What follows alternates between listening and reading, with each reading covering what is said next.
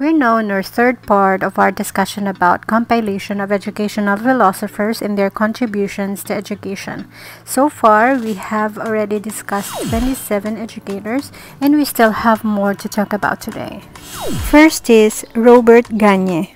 He is an American educational psychologist who is best known for his concept, conditions of learning. This theory stipulates that there are several different types or levels of learning.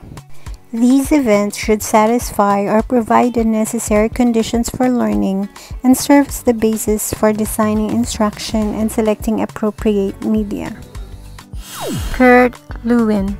He is a German-born American social psychologist known for his field theory of behavior, which holds that human behavior is a function of an individual's psychological environment. Lewin is known as the father of modern social psychology because of his pioneering work that utilized scientific methods and experimentation to look at social behavior. Lewin's theory is called field theory, which believes that a holistic investigation of human behavior and learning must include the environment in which the learning is taking place, including the psychological environment of the learner and others with whom he interacts. This theory regards learning as a relativistic process by which a learner develops new insight or changes old ones. Max Veltheimer. He is a Czech-born psychologist and philosopher who is one of the founders with Kurt Kafka and Wolfgang Kohler of Gestalt psychology. He created a phi phenomenon which forms the basis of Gestalt psychology. The so-called phi phenomenon is an illusion of movement that arises when stationary objects, light bulbs for example, are placed side by side and illuminated rapidly one after another. This figure is called beta movement, often used in billboard displays, in which an object is perceived as moving when in fact a series of stationary images is being presented. This is also termed apparent motion and is the basis of movies and television. However, at faster alternation rates, and if the distance between the stimuli is just right, an illusory object, the same color as the background, is seen moving between the two stimuli and alternately occluding them. Max's work created a foundation of psychological theory, and his findings are presented in his book, Productive Thinking.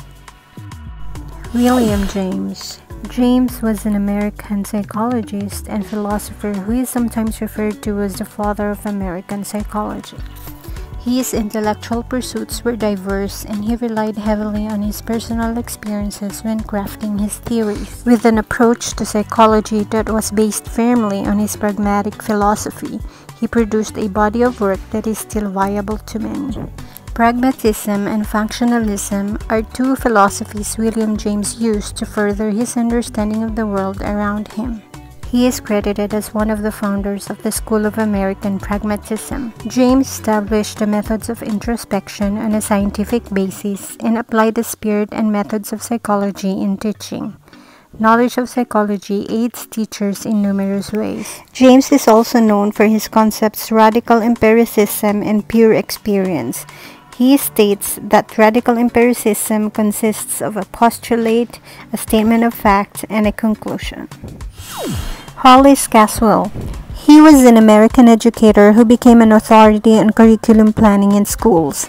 He directed surveys of curriculum practices in several school systems and wrote several books on the subject. Caswell was one of the major designers and curriculum consultant of the Virginia Plan, a statewide curriculum revision program in America, and was showcased as a model, effectively involving teachers, students, administrators in a program of improving education for all students in public schools. It was widely copied in the other states where Caswell and his students were consulted during 1930s and early 1940s. Caswell used social functions approach in curriculum planning and development. He stated that it is necessary to build a curriculum that is related to social problems and needs and concerned with the immediate as well as potential interests of the child within a meaningful, systematic order of knowledge. John Franklin Bobbitt. He was a North American educationist, a university professor, and a writer. He also taught school from 1903 to 1907 at the Philippine Normal School in Manila. Bobbitt was a social efficiency advocate who saw the curriculum as a means for preparing students for their adult roles in the new industrial society. He authored the curriculum and how to make a curriculum. In his book, Bobbitt tells of a personal experience that caused him to look at curriculum from the point of view of social needs rather than mere academic study. Bobbitt developed a theory of curriculum development and formulated 5 steps in curriculum making.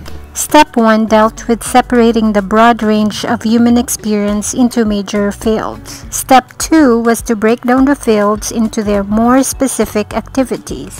The third step was to derive the objectives of education from statements of the abilities required to perform the activities. The fourth step was to select from the list of objectives those which were to serve as the basis for planning pupil activities. And the final step was to lay out the kinds of activities, experiences, and opportunities involved in attaining the objectives. Wilhelm Wundt. He is a German physiologist and psychologist who is generally acknowledged as the founder of experimental psychology.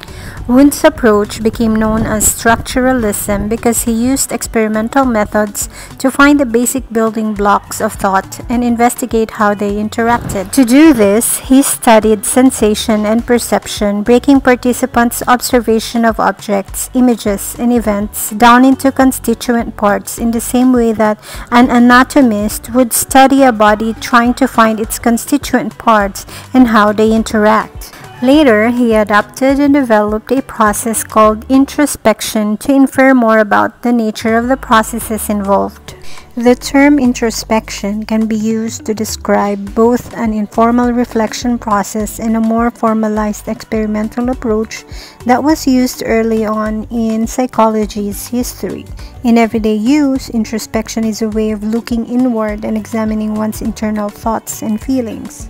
As a research tool, however, the process was much more controlled and structured. I want to keep my videos short, so we'll have a continuation of this in the next video. Please keep notified by clicking the subscribe button. Until then,